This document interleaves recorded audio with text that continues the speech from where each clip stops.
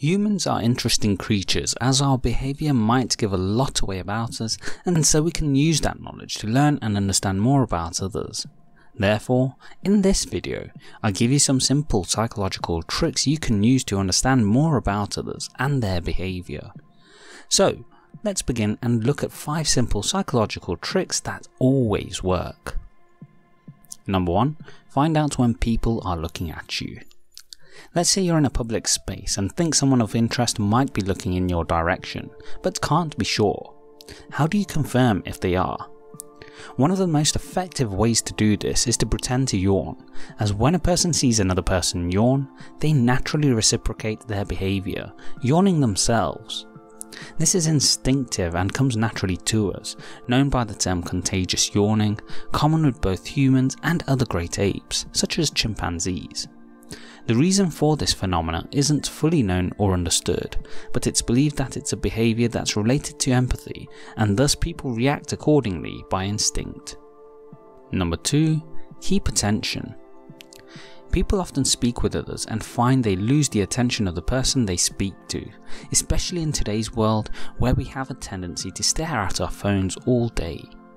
However, maintain eye contact throughout the conversation, which we know is an effective form of communication, but in this instance is also a great way to keep another person's focus on you.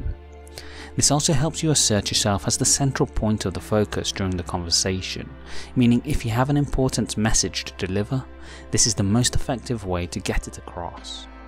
It's common practice for people to do this naturally, such as when teachers speak to students, an employer speaks to an employee, or a parent is trying to tell something to their child.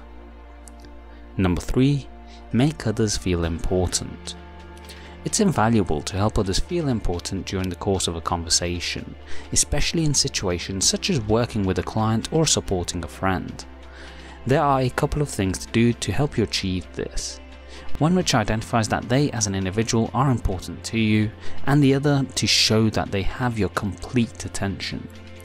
The first is to say their name during the course of a conversation, as you identify them as specifically unique in the course of the conversation, making them feel a little special.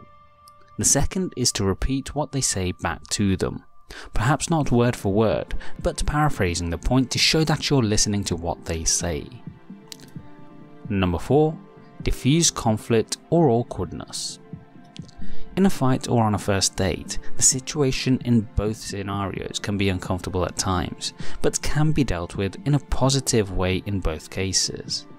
That is to go to a cafe or restaurant to eat something, as food can act as a distraction to reduce potential tension in these cases, and gives you a common subject to have small talk over.